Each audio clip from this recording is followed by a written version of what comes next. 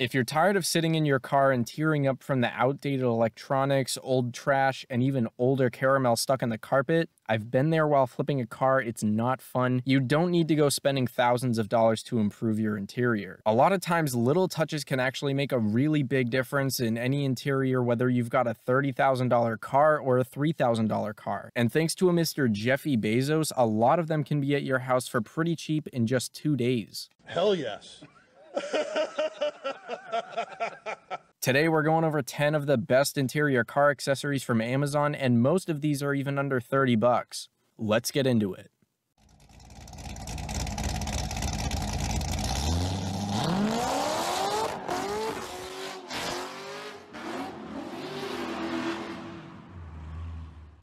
I've got links to the highest rated items for all these in the description for you guys, so check those out after, along with my other interior mod videos if you need more ideas. Let me know any other good, cheap interior parts I forgot to mention, and stay till the end for stuff that a lot of people hype up, but that isn't actually worth your money. Also, subscribe for weekly uploads and like the video for 5 extra horsepower and a big thank you.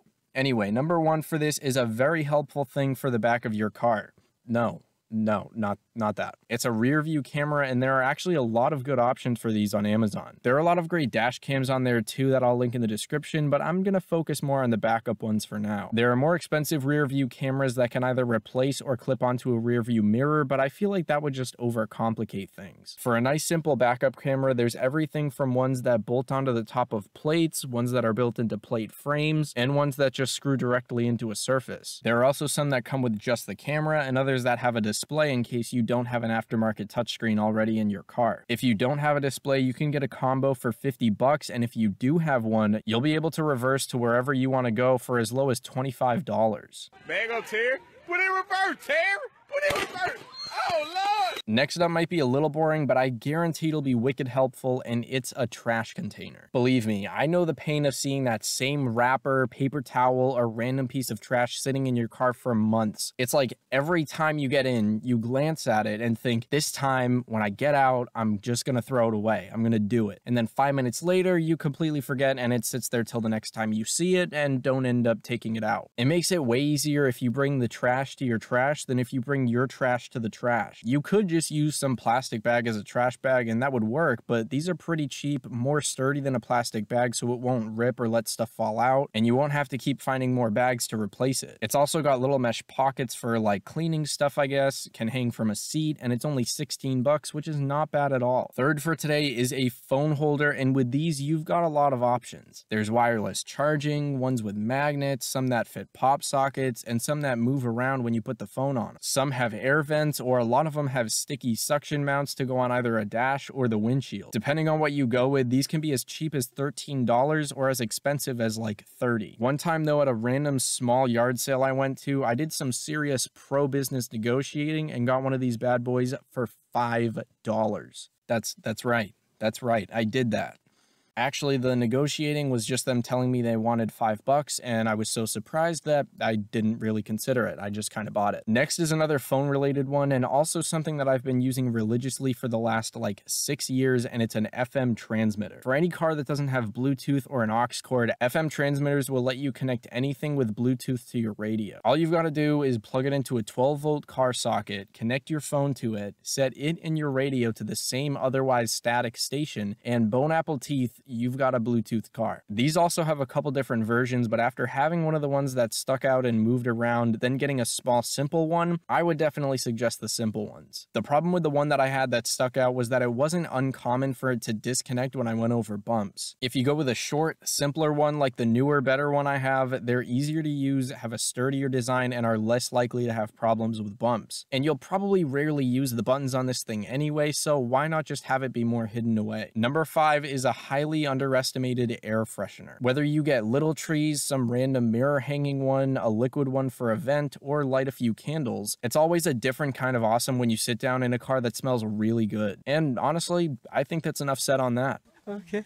The sixth Amazon accessory might hit home for some people, but it's a seat gap filler. For these, you can get simple foam ones just to close the gap into the dark abyss that nothing ever comes back from, or you can get one for storage. There are plastic or fabric covered ones, and some even have little cup holders, which is pretty convenient. Even if you don't drop your stuff a lot and you like more easily accessible storage, this could be a great option. These are also pretty cheap though, so it doesn't hurt to play it safe instead of slowly going insane till you're that one guy in every group like, I lost something once.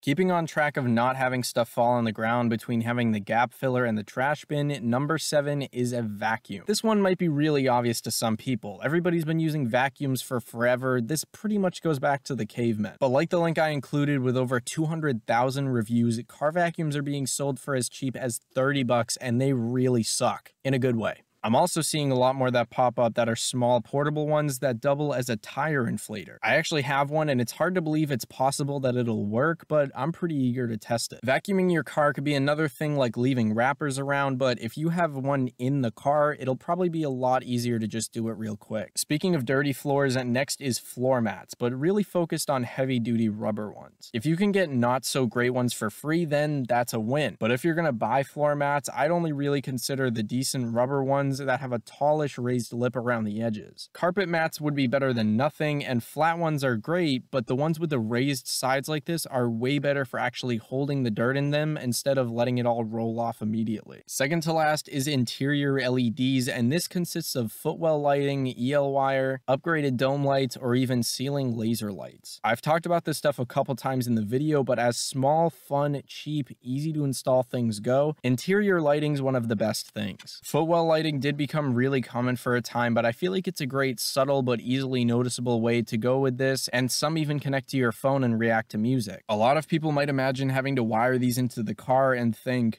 I think this is a liability nightmare, so I'm out. But at this point, a lot of these are just plugged in with a USB port for power. If a USB is the way you go, it might take a little more sneaky maneuvering through the interior with the wires, but that's probably how I would do it. And the final Amazon accessory, at least before the ones to stay away from, is a trunk organizer. Very straightforward thing, super useful for storing stuff like jumper cables, cleaning wipes, air fresheners, spare clothes, or a leftover burger or two. The same company that makes the highest rated vacuum I mentioned actually also sells one of the highest rated trunk trash bins and trunk organizers. These ones specifically seem pretty flexible when you're not using them, but still sturdy as you'd want one to be. Now, after all the good things from Amazon, I felt like I should mention some things that a lot of people seem to talk about, but that aren't actually great in reality. First is one of those cleaning goop things, and second is an Amazon Alexa. Really hoping I set off someone's thing. If I did, you've got to tell me. I feel like the goopy slime things got a lot of attention just because it's weird, but a lot of people mentioned that they make more of a mess from leaving little spots than they actually clean. This type of thing also won't be super sustainable as it holds more and more dust, but something better for getting into those little areas would just be a brush and a vacuum nearby. That'll probably be easier to use, cheaper in the end, more effective, and it'll last much longer. For the Echoes, it seems like they're a really cool concept, but not useful in reality. Even all other reviews seem to say that it's not really necessary if you have a smartphone, but it's definitely a cool thought. Let me know in the comments what Amazon accessories I didn't have on here, or if you have any of these and if you love or hate them. Also tell me if I made your